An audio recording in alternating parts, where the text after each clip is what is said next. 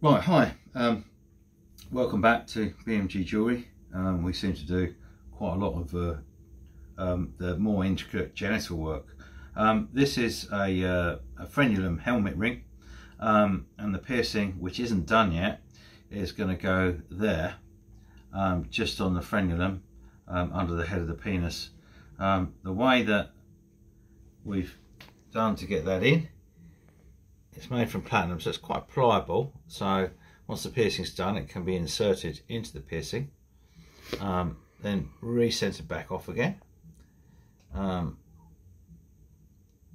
locate the ball and screw it into place.